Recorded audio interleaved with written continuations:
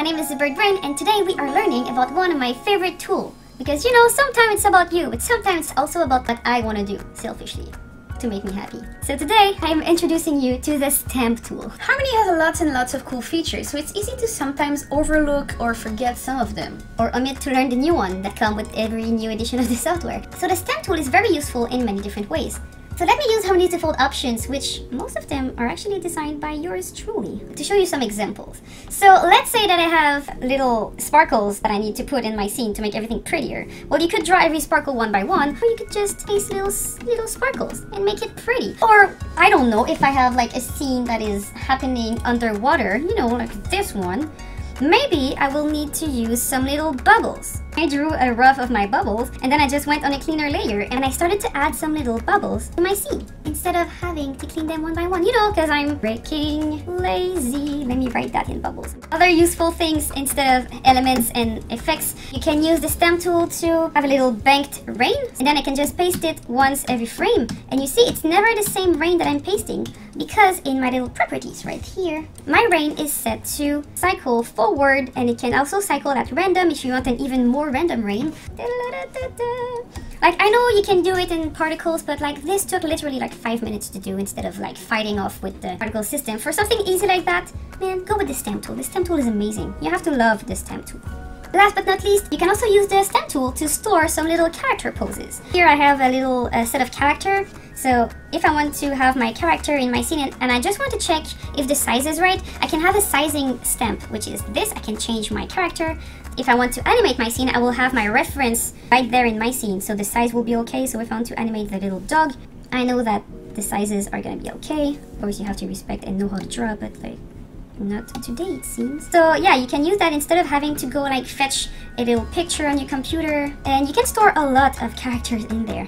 Like, I think we only have like 4 or 5 in this. Yeah, just like a dude, a girl, a dog, and a seal with a little bracelet that is so cute. So this is more static poses, but if you had a series and you have lots of pose that comes back, you know, there's always this character that always leans against a wall, like arm crossed and stuff. So you can get your stamp and you could store these little poses inside a stamp. So of course, by default, it's just with Sticky the Stickman.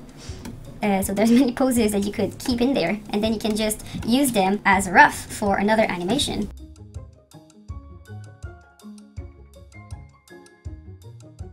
So if you had better poses than Sticky the Stickman, you could actually do some pretty cool stuff. I mean, you just choose your little stamp here, and you can modify it similarly to a brush. So you have your maximum scale, minimum scale, so this is like the size. You can change the roundness and angle. You can also add some random things there, so it's pretty cool to create some effects. And you can make it cycle or not. Also, if you click and go, like follow what you draw, I just don't advise to do it that much because it is creating like tiny little drawings every time you do that. So be careful that you don't put that many in your scene, you know, be reasonable. So sometimes when you make your rigging template, you want to be able to name your little views accordingly. So maybe if you're drawing your character, and you want to make a nice little sheet with it, you could have your character showing like that with all the namings already done. And like, these are the default ones, but you can make your own. You can also paste your studio's logos everywhere.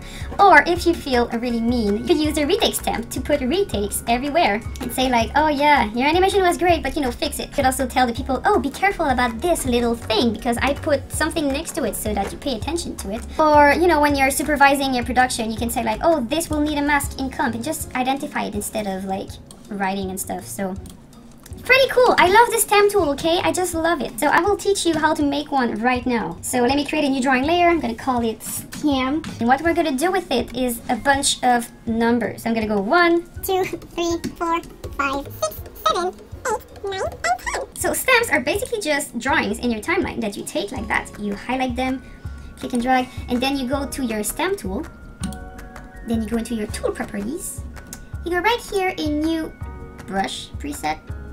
I'm pretty sure it should be called stamp, but let's go with that. So new brush stamp preset, and you name it. So this is gonna be the boring number. If I want to stamp numbers in my scene, I can stamp them. So it's that easy. I could also store some animation in there. If I add, I don't know. Oh yeah, I could go get my little seahorse.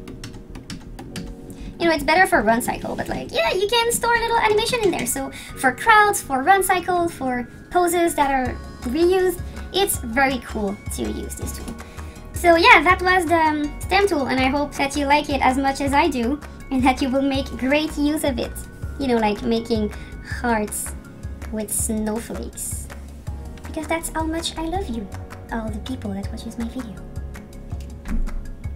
You know, get that because that's how much I love you, people that watch my videos. I'm making little snowflakes heart.